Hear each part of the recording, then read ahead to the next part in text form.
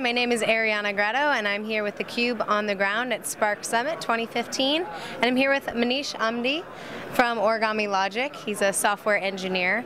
And I actually found him through the CrowdChat backend platform, searching the Spark Summit, people that were on Twitter and that were influencers. So I reached out, brought him on theCUBE, and wanted to find out how he's implementing Spark. So can you tell us a little bit about what you do at Oragami and how you implement Spark? Sure. Thanks for having me here. Yes, I work at Oragami Logic. We are a cross-channel marketing intelligence platform where we cater to marketing organizations that have thousands of digital marketing channels across multiple mediums such as social, web, CRM, what have you. What we do for them is we collect the data automatically on their behalf. We help them visualize the data in a language that marketers understand. And we also do analytics for them. It could be simple analytics such as doing custom APIs to very sophisticated calculations such as doing aggregations over millions of marketing objects or doing distributed data science where we're going to find out anomalies or dimensional insights for over thousands of time series. So my role at Oragami is to actually implement the Spark-based backend, which has led to a tremendous improvement in speed and performance and helped us bring real-time information into our system. Awesome. Sounds like something that CrowdChat would be interested. We're all about the social atmosphere, keeping data within the social realm and seeing what's going on.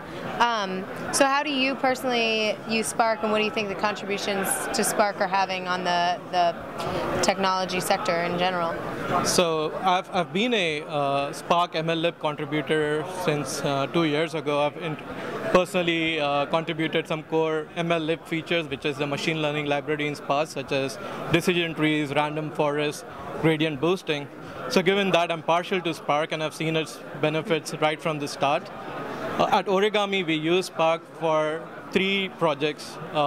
One is a real-time distributed query engine, which can answer queries very fast in a low latency, high throughput fashion.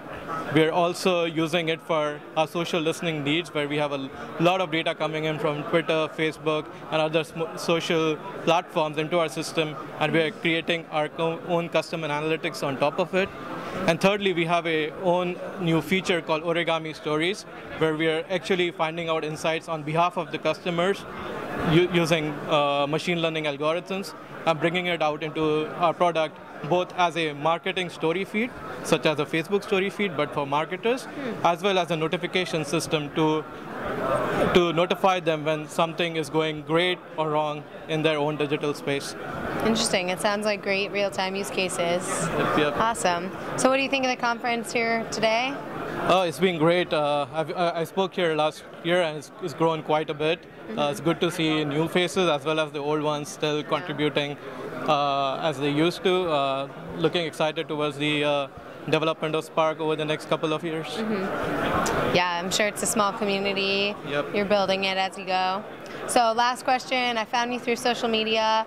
What are the benefits of being active on social? I know that your Oragami is active on social and you guys look at the data. Can you talk a little bit about how that might benefit business and the rate of interest on return, the rate of return on your investment and time? I see. I use social media in an organic way. I just follow people who are working in the big data space personally, and people find me accordingly. We have a lot of impromptu discussions going on. People have applied to Oragami Logic by finding us through Twitter and Facebook. So things have been going great. So it's more of an organic way of communication, but it's turning out much better than we expected. Great. All right, well, that's a wrap for today, and we're here at Spark Summit 2015, CUBE on the ground. See you later.